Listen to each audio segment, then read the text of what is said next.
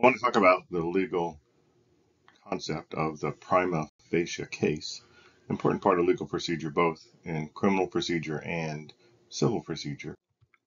Prima facie is one of these old Latin terms that has made its way into the law. It, at first glance, seems to mean something sort of superficial. We use it sometimes to say based on first impression.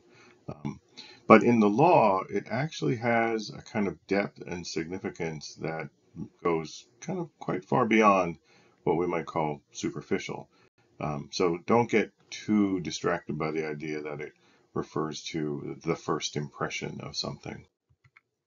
So, for example, in this Cornell Law School kind of resource, dictionary, almost encyclopedia in some sense, they note that prima facie is Latin for at first sight, but then they go on to offer a much more sophisticated and rigorous explanation of what prima facie really means.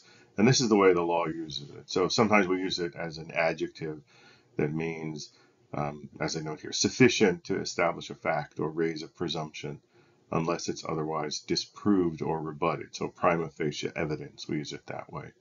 Or in an adverb sense, something is prima facie valid. It means that at first appearance, it appears to be valid, but subject to further evidence or information. But the most important way that we use it, and what I want to stress for us for this class, is a prima facie case establishes the legally required rebuttable presumptions that it takes to get a conviction. So a prima facie case is actually a strong case. It means that admissible evidence exists sufficient to establish the elements of the law, the crime, or the civil wrong that is at issue in the case. So, kind of stressing that again. A prima facie case establishes a legally required rebuttable presumption.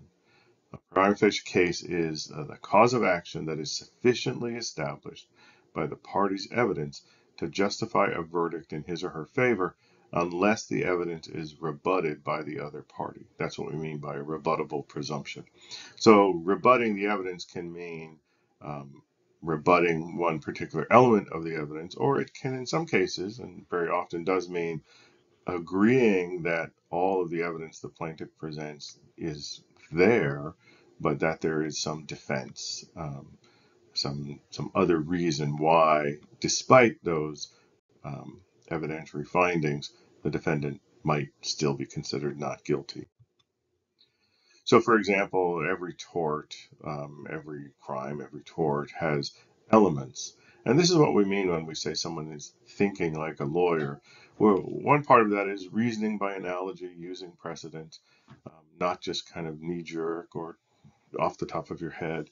But it also means exploring and examining the precise elements that are required in defining a legal wrong or a crime. So the tort of trespass has these three prima facie elements or prima facie components.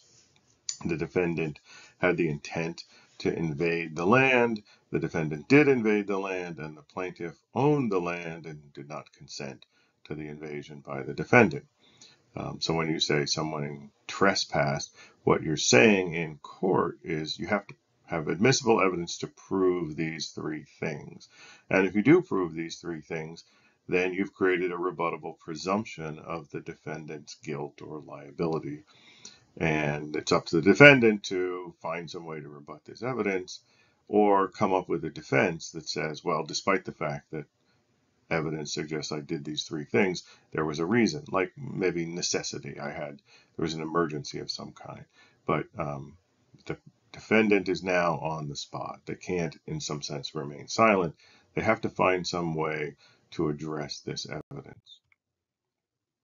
So in the Legal Information Institute's material, they have a list of many of the basic torts, for example, and what the elements are to make out the prima facie case for each of those torts. So common law battery, for example, which is what we are talking about when we're talking about someone hitting someone else. We have to have evidence of these five things.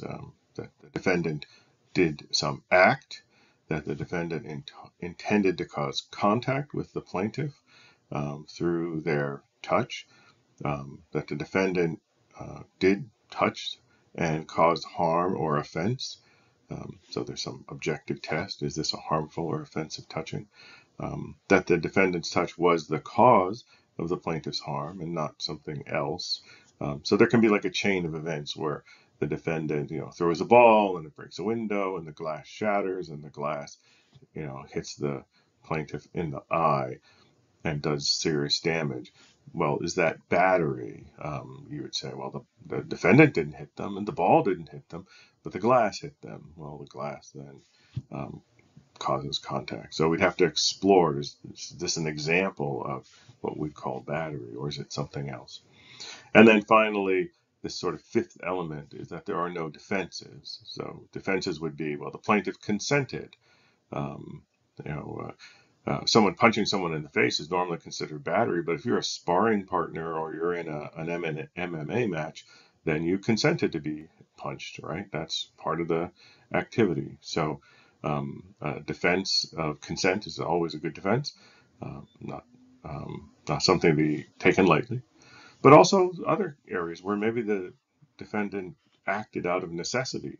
The plaintiff didn't consent to the trespass, for example, but it was an emergency situation and the defendant needed to cross the property or take refuge in the property. And so we would say, well, that's an excuse, and the person is therefore not going to be held for a wrong.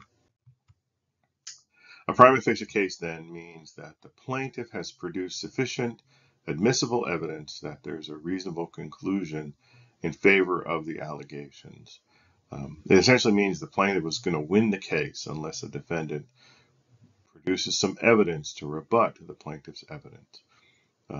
Here from this Pennsylvania court case, it says the plaintiff's evidence not only compels the defendant to produce evidence on the issue in question, but it also shifts the burden to the defendant on this issue. In other words, the plaintiff's evidence establishes a presumption in favor of the contention on the issue and shifts the risk to the defendant.